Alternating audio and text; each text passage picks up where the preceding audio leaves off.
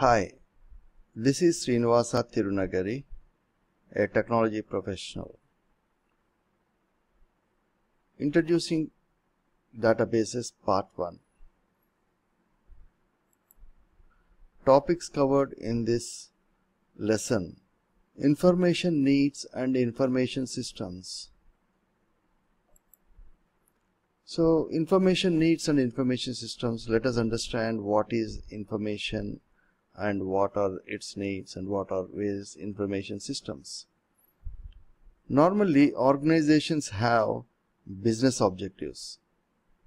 In order to realize those business objectives, many decisions must be made on a daily basis. A lot of information is needed to make right decisions. However, this information is not available in appropriate format.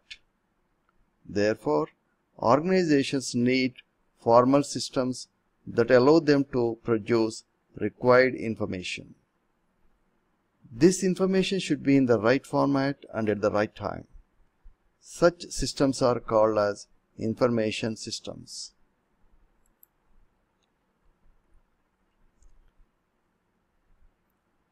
Information systems don't need to be automated. The data might reside in card files or cabinets or other physical storage mechanism. And this data can be converted into desired information using certain procedures or actions.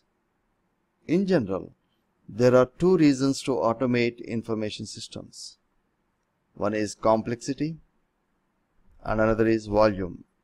Regarding complexity, the data structure or the data processing procedures become too complicated, too complex. It becomes too complex. In that case, we have to automate information systems. Second reason is voluminous data. The volume of the data to be administered becomes too large. In that case also, we need to automate information systems. Normally, the data resides in card files. Normally, you find in offices and organizations, in cabinets or other physical storage mechanism. There is a manually they maintain data or information.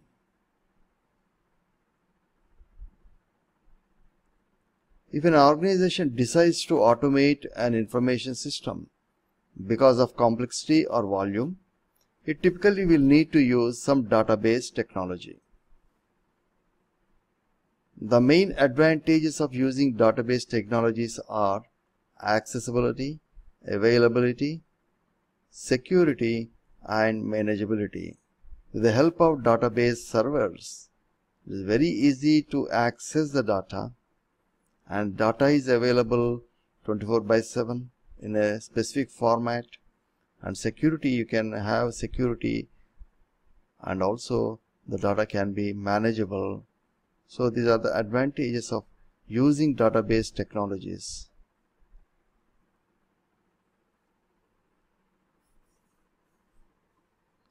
When specifying or modeling information needs, it is a good idea to maintain a clear separation between information and application.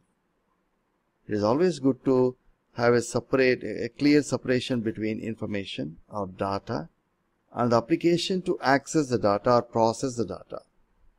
Okay? In other words, we separate in the following two aspects. First one is what? The information content needed. This is logical level. How? The desired format of the information. This is at physical level. So, for example, what data need to be stored, what information need to be stored, and how the information is presented to the user. This is at the physical level. The information content needed is at the logical level. And database systems enable us to maintain this separation between what and how aspects. What indicates what information needs to be stored, in which format, and how indicates in how the data is being processed and report to the user. This allows us to concentrate on first one, which is what. This is because their implementation is based on relational model. 2.